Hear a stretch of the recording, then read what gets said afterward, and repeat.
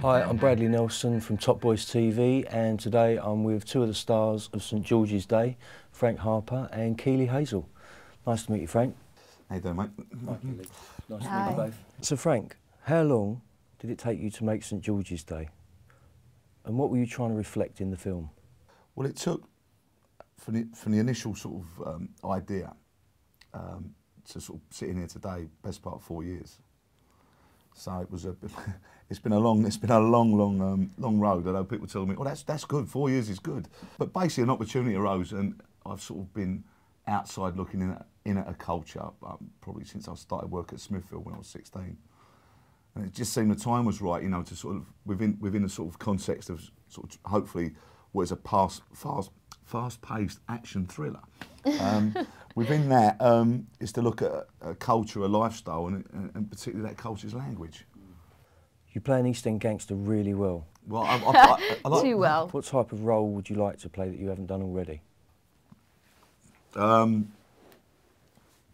don't know, really. I've never worked out why I've never been seen to Bond. I don't get that, do you? Oh, okay. But no, seriously, I don't know. I've always. I think there's a great expression, isn't there? You know, better to be typecast than not cast. I think it's very true. But I'm sure there's a couple of things that I'd like to do, hopefully next, and I can't really say too much about it, but it's top secret. But I just want the secrecy. But it's to do with the military, so that'd be interesting. Can you describe Craig Fairbrass in one word?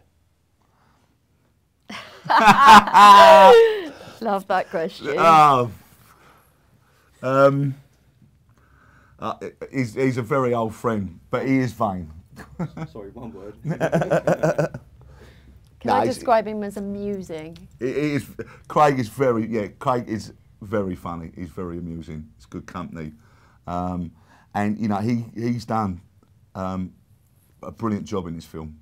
You know, I think he really works hard, and I think that the fact that you know we're all mates, we've known each other a while.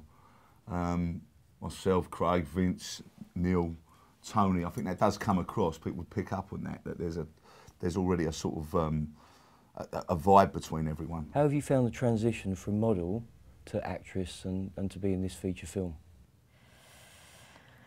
Oh, I think the transition was always going to be a hard one, and I knew that starting out.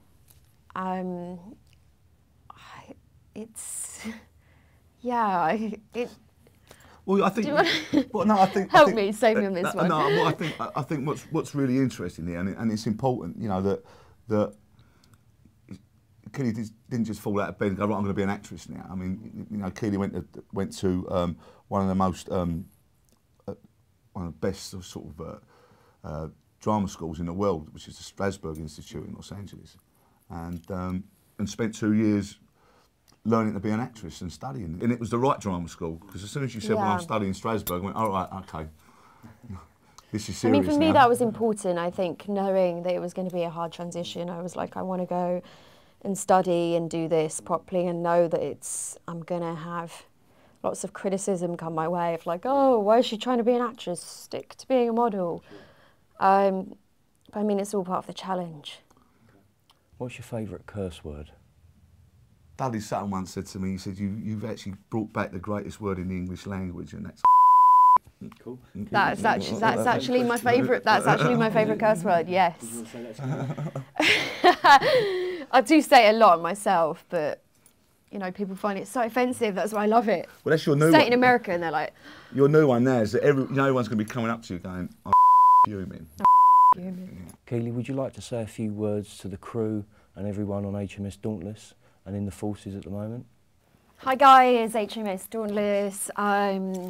Thank you for what you're doing for the country, and I giving you my love and support. And yes, hopefully you enjoy St George's Day and keep working hard. Hopefully you'll be back home with us soon. Yeah, keep up the good work, lads. All the best. Thanks for watching Top Boys TV. I'm Bradley Nelson, and stay tuned for more interviews.